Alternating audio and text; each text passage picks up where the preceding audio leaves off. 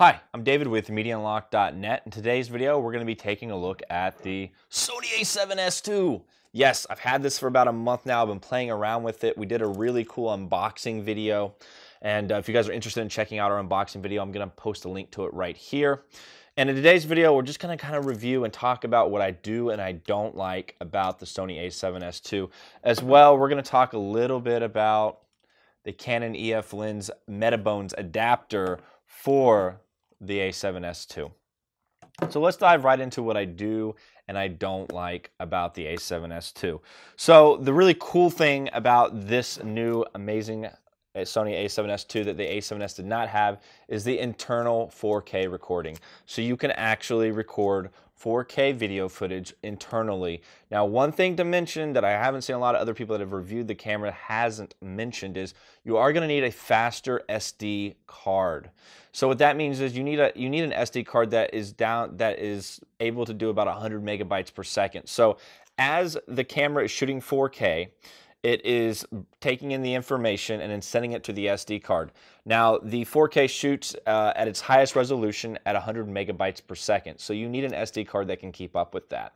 So just one thing to mention, that if you get this, make sure that you have a faster SD card. Now, I'm a big fan of Transcend. They make great SD cards for the price, and that's what I used, is one of their SD cards. Actually, let's see what version I have. I have their 64 gigabyte 600X, which is actually 90 megabytes. So it was able to keep up with the Sony A7S II 4K downloading. As it was recording, it was downloading, sending it straight to the SD card. So one thing to mention, make sure you have a fast enough SD card when you get it so that you aren't like trying to run it on a 50 megabyte card and you're wondering why the 4K isn't working. Well, now you know. You probably need a faster SD card. Okay, so the other really amazing thing they did, not only did they add 4K internally, but now they added S-Log3. Now, if you guys aren't sure or don't know much about S-Log3, the previous Sony A7S had the S-Log2. So S-Log3 has a more dynamic range, so it is better for color correction. It will do a better job of, when shooting 4K, to really bring back your highlights and your colors so that you're able to get the nicest, cleanest looking 4K when you go in and you edit and you correct it, and you correct your color. So that's a really nice thing. As well, previously with the S-Log2, the lowest ISO that you could go to was 3200. With S-Log3 and the new Sony A7S II, you are able to go down to a 1600 ISO, which is really nice because if you're shooting out in the middle of the day, it's really sunny, and 3200 is such a high number to be shooting ISO-wise in a very bright day. So being able to go down a whole nother stop is really nice. You get an extra stop of light to work with, and it's fantastic to be able to do that. So again, it has the S-Log3, and now with Adobe Premiere's new CC updates, I believe they have LUTs presets set into for color correction for the Sony A7S and the S-Log3. I have an S-Log3 LUT, I believe, preset. So it's going to help with your color correction as well, so which is really nice. So if you're using Adobe Premiere and the A7S II, well, guess what? You're going to be able to get some really nice, clean, easy to correct colors when using this camera. So the next thing to talk about is the 4K. Internally, you get the 4K internally with the Sony A7S II. It is a cleaner, better 4K than the Sony A7R. So again, the Sony A7R is more geared towards photographers, where the Sony A7S is really geared towards videographers, where the Sony A7S's secondary is photography, and the 7R, the A7R II is really geared, their secondary is videography. So the ISO capabilities on the A7S is much better, therefore allowing the 4K to look much cleaner than the A7R II, just to let you know. So that's another thing to talk about with the A7S. All right, so they added a 5-axle stabilizer.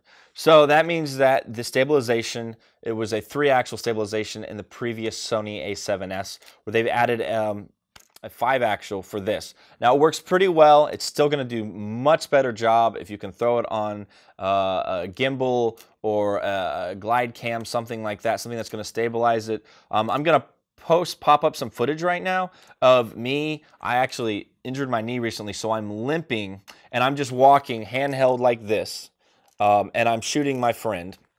And I'm just holding it like this, and I'm shooting him, and I'm walking so that you guys can see how steady your shot can be. It's not as steady as I'd like it to be, but again, it's going to be steadier than if I had done it with like my Canon 6D or T3i or another camera that didn't have stabilization really built into the camera.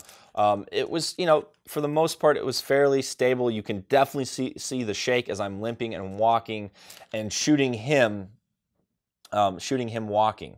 So again, as you guys can see, I'm just walking and holding the A7S II in hand and just shooting to see how the stabilization came out with the 5-axle.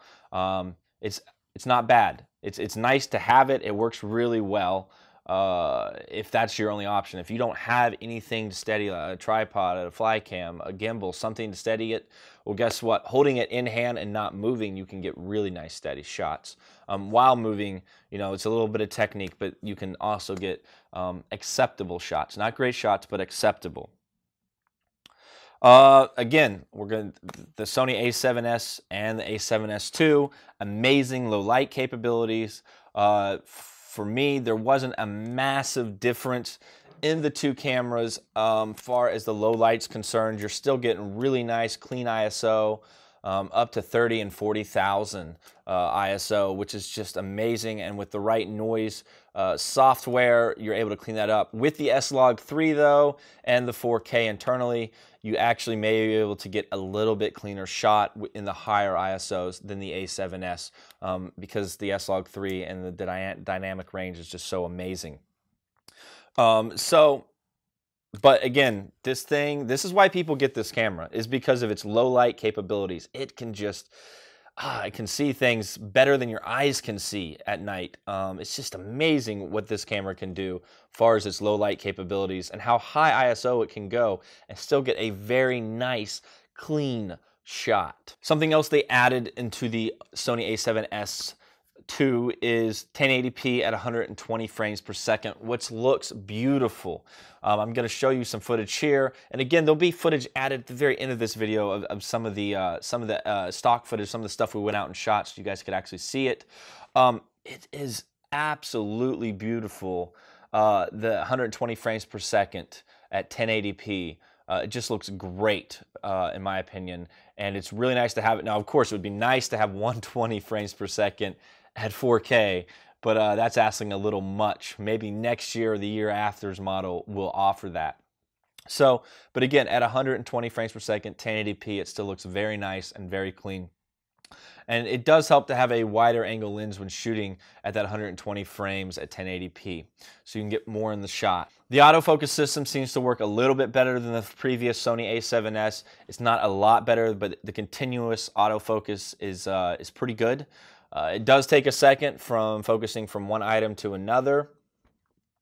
So if you're moving the camera, you know, if you're moving the camera, it may take a second for it to refocus, but it's nice and smooth. It doesn't look jerky, where a lot of the new Canon lenses that don't have, if you have a Canon camera body that does the autofocus and you're not using an STM lens, which are specific for autofocus, you can get some jerkiness with the camera, with the lens when shooting, where it's nice, continuous, and smooth with the Sony A7S II, which I really, really like. So when I was shooting video and I was going from one side to another, it was nice and smooth, but it did take a second sometimes for it to start refocusing on the item that I wanted it to. Again, with the Sony A7S and the A7S II, you get the focus peaking, which is really nice. So it lets you know where you're actually focusing on. You can change the colors. I used red, and I was able to actually see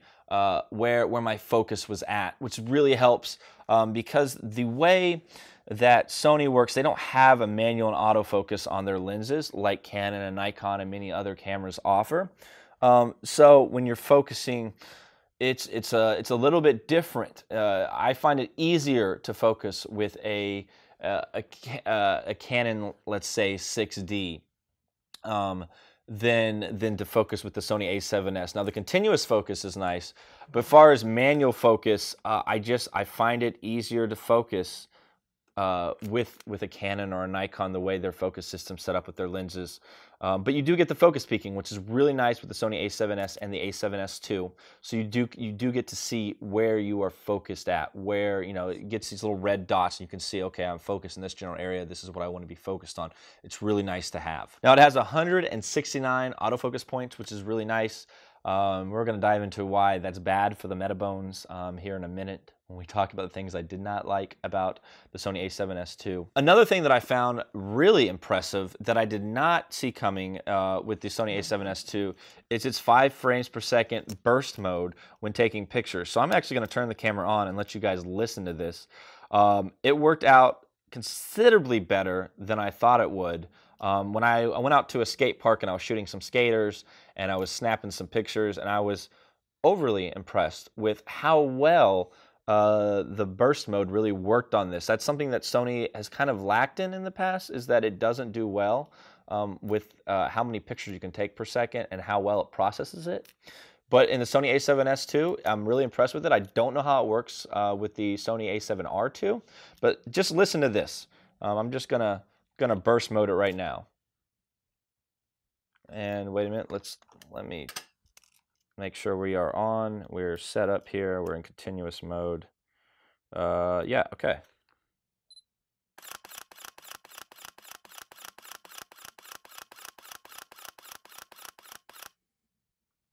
So I just took a handful of pictures, and it's probably going to take a second to buff. Right now it's saying write a memory card, unable to operate. That's going to take a second for it to catch up and really send all the information to the SD card. And it's doing that still right now. And we're going to wait a second, and then I'm going to burst it out again. But I was really impressed with this as a photographer, that it was able to take so many pictures so fast. And it's ready to go again. And let me focus. You can hear that. Anyways, highly impressed with that. That was awesome, something that I did not expect. I got some really cool shots at the skate park with that, being able to have that nice burst mode. So something I did not talk about the Sony A7S that I want to talk about the Sony A7S II is that it does have Wi-Fi built in where you can actually connect to your home network, and there is apps that can be downloaded. Unfortunately, you have to pay for these apps, and I find that to be quite annoying. Certain apps, and we're going to talk about that. That's some of the things I did not like about the Sony A7S II or the Sony A7S per se. But it's kind of cool. You can actually connect in to to your home network, and you can go online and you can actually download apps for the camera to do certain very specific things like time lapses and a handful of other apps that do different items. So now what we're going to do is we're going to talk about what I didn't like about the Sony A7S II. Rolling shutter. You're still going to have a rolling shutter issue. That issue was a problem with the Sony A7S, the A7S II. The rolling shutter does work a little bit better, so you don't see it as much when you're going back and forth, but the rolling shutter does still exist. Again, with the apps that I was just talking about, you have to pay for them. I wanted to do some time-lapse photography and test out the time-lapse capabilities with this, and then I found out you need an intervalometer, which I highly suggest that you have one anyways if you do a lot of time lapses. But most cameras with newer technology, they should just have it built into the camera these days. You should have the option to shoot a time lapse in all newer model DSLRs, which you don't have that option unless you pay $10 to Sony. And that I've read the time lapse app doesn't even work that well. But it's an app that you have to pay $10 for. You download it right onto the camera from their website on the camera when you connect into the Wi-Fi. And you pay $10, and then you can shoot time lapses, and I've heard it doesn't work very well.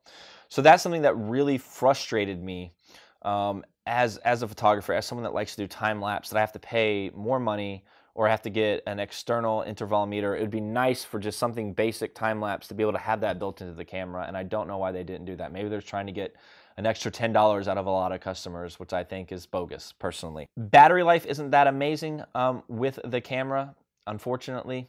So they do send you 2 batteries, so you do get that starting right off the bat. You do have 2 batteries that comes with the camera, but the battery life, especially when shooting 4K, you're going to run through it a lot faster. Many other cameras that are able to shoot 4K, like the I think the GH4 or whatever.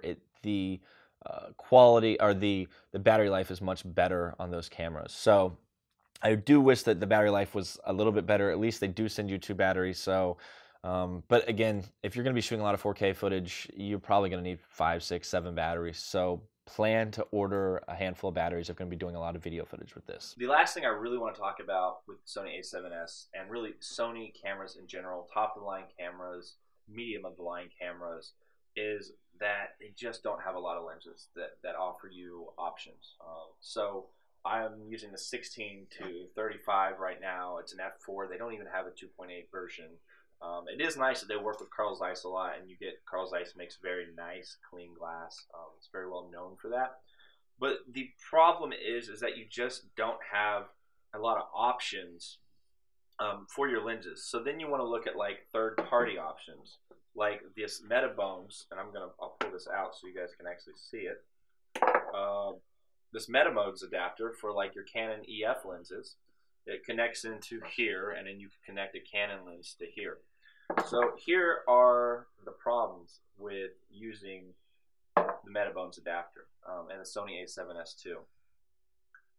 The autofocus is pretty much non-existent. You cannot autofocus with your Canon lenses. So you pop this on, you want to take some pictures, it's going to be all manual focus. What happens is it keeps trying to find a place to focus in on, and then it defocuses and refocuses and defocuses. That issue is because it has so many autofocus points built into the Sony A7S II that it can't make a decision on what it wants to autofocus. This is a $400 adapter right here, and it's not worth $50 in my opinion, because you can't do any continuous autofocusing for video. So you have to do all manual focusing for video, and you have to do all manual focusing for pictures as well, because it's not going to autofocus. So that's very frustrating, spending $400 on an item that really can't be used except for something very specifically. So if you're doing stuff professionally, this is not a professional extra piece, third-party piece to add to your Sony A7S. Now I have heard that as a photographer on the Sony A7R II, that this does work considerably better. Somehow it works with the autofocus points better on the Sony A7R II, and you're able to use external lenses third-party lenses a lot easier. But for the Sony A7S, don't spend the $400. It's a waste of your money, in my opinion. All in all, though, this thing is a beast. Okay. Do you really want to spend the extra money to upgrade from the Sony A7S? And the answer should be yes. Yes, this is well worth the extra money. You do get some really cool custom functions as well. So you get some buttons where you can customly function. You can set up custom functions like your shutter, ISO, stuff like that. You get 3 of the buttons, custom function buttons, which are really nice as well. But yeah, the Sony A7S is well worth the upgrade. I really, really like it. I would probably be shooting Sony only if I could afford to switch over, but I got so much money invested into Canon glass and Canon bodies, and then I'd have to sell everything and rebuy everything. But if Sony sent me an email or called me up and said, hey, we want you to shoot Sony, we're going to send you out equipment, I'm sorry, Canon, but I would leave you in a heartbeat, because Sony is really leading the pack in the best DSLR cameras on the market right now, in my opinion. And that's my honest to God opinion. I'm not getting paid to say that. I mean, Sony's killing it. They're just killing it, and they're leaving everybody else in the dust right now, in my opinion. So if you're looking for a great 4K camera, take a look at this bad boy, Sony A7S II. If you have the Sony A7S and you've got the money, or you sell your Sony A7S and you have the extra money, get this thing. It's well worth it. You're getting 4K. You're getting S-Log3. You are getting, with the S-Log3, you can go down to a 1600 ISO instead of a minimum of 3200 ISO. You're getting 5 axis stabilizer.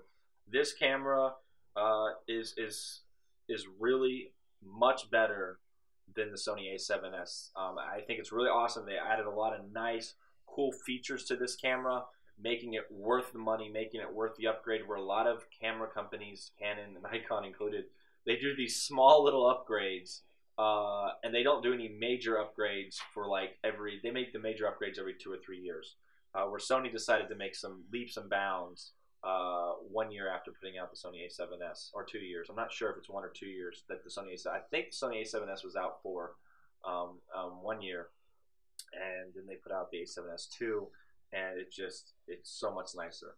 So this is my opinion on the Sony A7S II. I hope it helped you out with figuring out any questions you may have on it.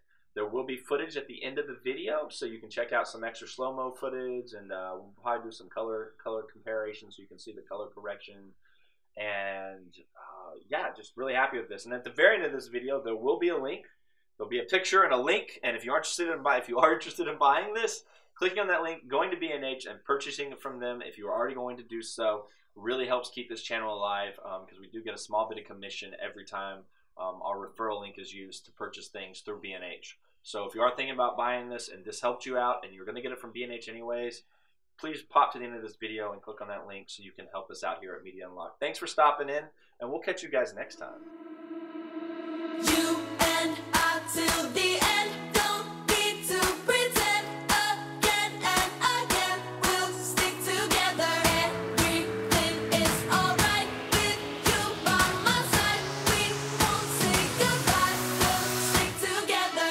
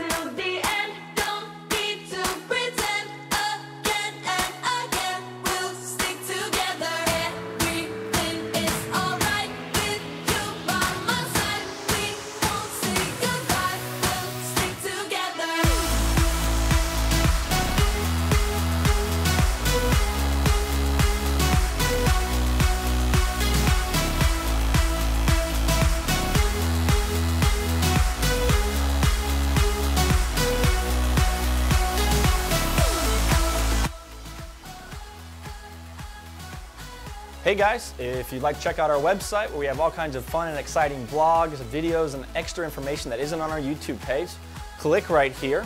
If you'd like to talk to us or contact us and kind of take a look at all the different stuff that we have going on, we've kind of funneled it all through our Facebook. You can hit our Facebook page right here and follow us or like us. Now, if you like to look at cool pictures and behind the scenes stuff, we do that on Instagram right here. So go on and follow us on Instagram. And of course, we got our cute little bird right here, Mr. Twitter, and you can follow us as we do our short tweets.